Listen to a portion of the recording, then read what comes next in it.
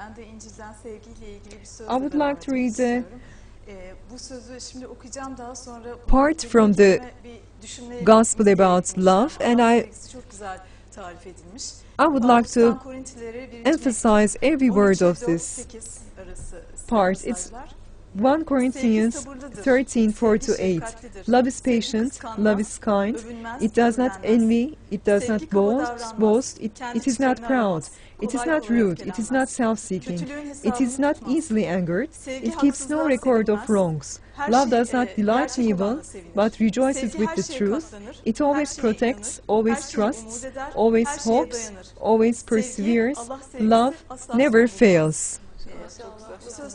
MashaAllah. These words are really very beautiful, very important. And there is a description here of love, which is unconditional love. Because if a person loves Allah, and if a person loves human beings, because he finds the manifestation of Allah in that person actually, that person should have this kind of a love in his heart, because love is patient.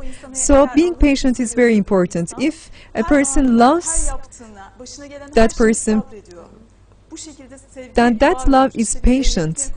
And when we are talking about marriages, we are always giving these details, because in a marriage that is built for eternity actually, that love is always patient. Even if a person is diseased, that person never leaves. Love is kind, and it does not envy. Envy, in the ignorant communities actually, they bring disasters to people, because they say that that envy, that jealousy results in murderers, and that causes bloodshed in the societies. And in pure love there is no envy, and it does not boast. And a person who has love for Allah is always in humility. They are aware of their own deficiencies and their weakness, and it is not proud, it does not boast, because a loving person always gives. A loving person is always self-giving and shows altruistic behavior and finds the counterpart always superior than himself. And it is not rude. And being rude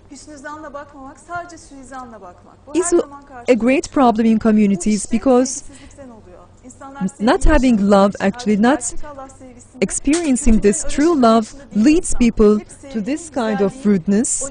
They have always a negative approach to one another, because people are always seeking for love, and they should be trying to find ways for increasing this love. And also, it is not self-seeking, it is not easily angered, it keeps no record of wrongs, and love rejoices with the truth. This means that people are always positive, they always have a positive approach to one another, and they live in great beauty this way. And this way Muslims have